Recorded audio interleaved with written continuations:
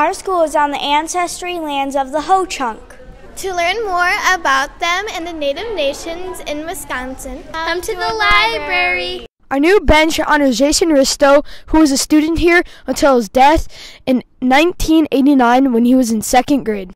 We hope people will remember him when they see or use this bench. Our final day of school this month is Tuesday, November 26th.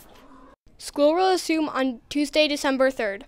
The author, Art Coulson, a member of the Cherokee Nation, came to talk to 3rd through 5th grade. He also did an interview with us. To see the full interview, go to our YouTube channel or click the link below. Hi, today we are here with author Art Coulson. Thank you for coming to talk with us. Well, thank you for having me. Why do you write and what got you started?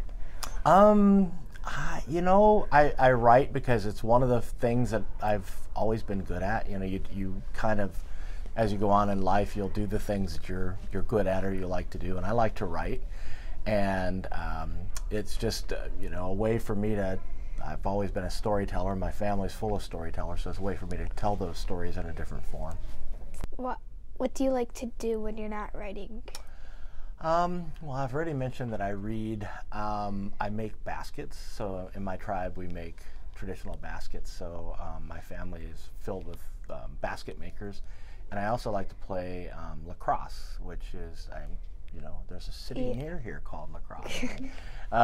So I play lacrosse both. I play the modern game, which you guys are probably familiar with, and I also play for my tribe down in Oklahoma. We play the original form of lacrosse that we've been playing for 12,000 years, and we play with 2 sticks.